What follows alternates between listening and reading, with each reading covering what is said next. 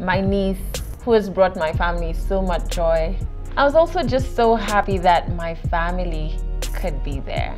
Brian, and look at this top! What color brush should I wear with it? Because can you see my...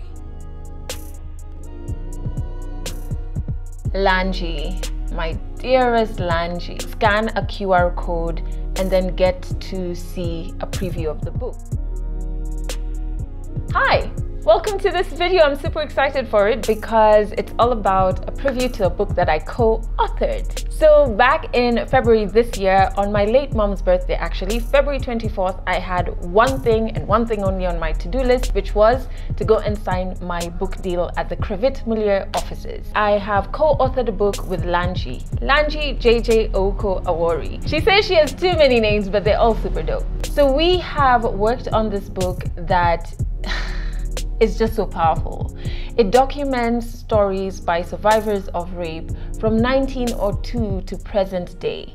It is the most extensive piece of work in this area that has ever been done in this region. So we decided before the book launch, which will be early next year, 2021, that we would preview the book for our close stakeholders, you know, family, both in blood and in love, who have held our hands through this project. And for me, who for the last 12 years, because I was raped 12 years ago. So for 12 years, I've had family and very close friends who have been there with me through the process of healing. They've seen me through very dark times. Some were there the night of and the morning after, took me to hospital. So we thought it was important to preview the book with them first before we share it with everyone. So at this book preview, they got a chance to actually preview the book, and Lanji and I read a few excerpts from our chapters. It was fantastic. But first, I want to take you through my preparations for the book preview because I wanted to look nice and glam, but I also wanted to be very comfortable because I knew it was going to be a very emotional day for me. So I reached out to Brian Babu, who is a stylist here in Kenya, and so this video starts off with me going for a fitting at Brian's house. Alright, so I am about to head to Brian Babu's. When I go for fittings, I try not to wear any makeup just in case he's gotten like white looks or looks that are hard to fit into. But I've filled in my eyebrows kiasi. I don't know if you can see, but I'm hiding everything in this bucket hat. Brian, and look at this top! This top is so good.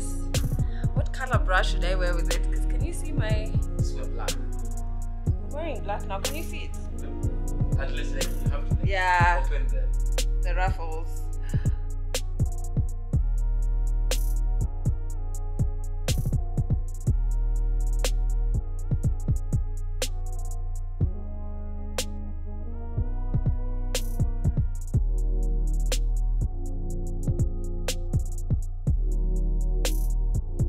I have finished with Brian. My outfit is at the back there. I just need to go and look for white sneakers. It's D-Day, so it's Sunday morning, and in a couple of hours we're going to be previewing the book that I co-wrote with Lanji. Oh my word. At least the sun is shining, so at least the weather is on our side because it's like a garden setting. So basically I have my outfit ready that I picked up from Brian Babu. I showed you guys that process. I'm just letting this face mask sit. I think I'm even like 3 minutes over as I get ready for Daisy. Daisy is a friend, but she is a brilliant artist first and foremost, and her artistry shows through her makeup skills. It shows through stuff that she does with her plant business. So she's going to be coming this time not to bring me plants but to do my face at 11. So I'm just kind of like prepping my skin before she comes.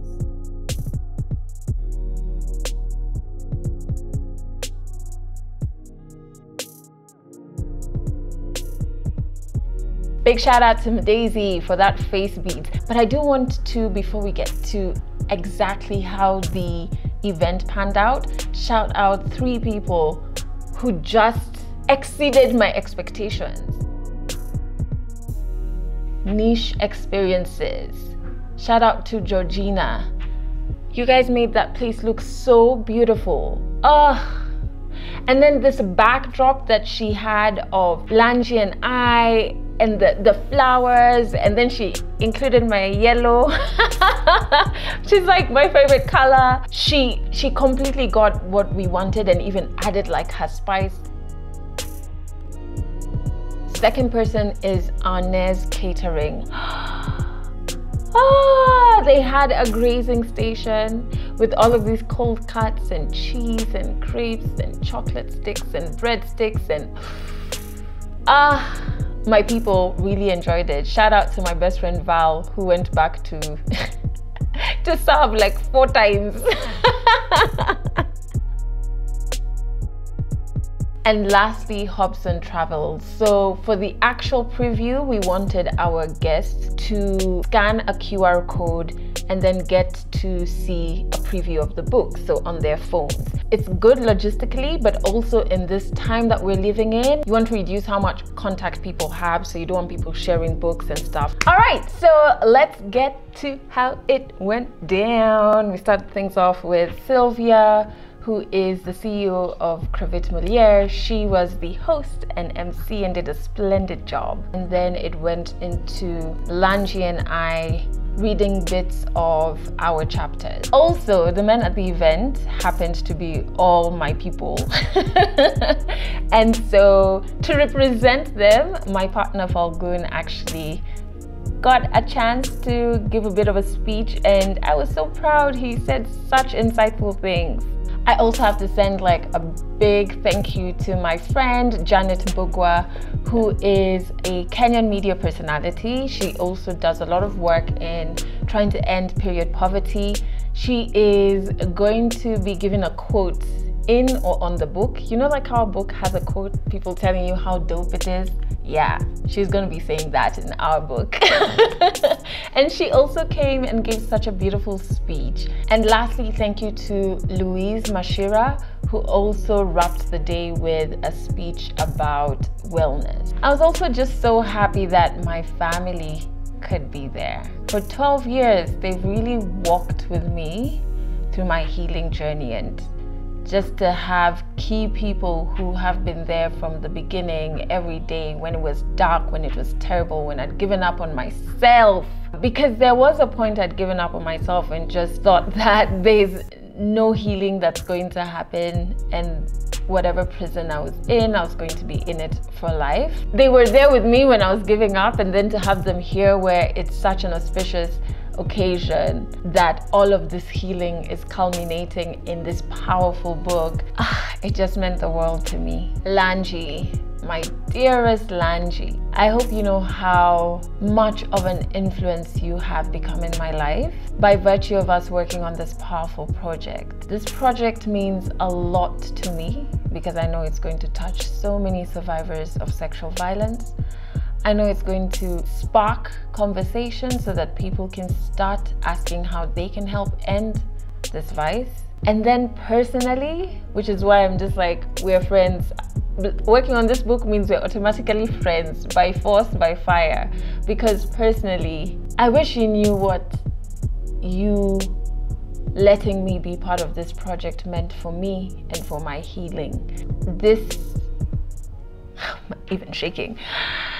This is, I really don't have the words. It means so much to me. And we have something here. This book we done did. The impact it's about to have, the power it possesses.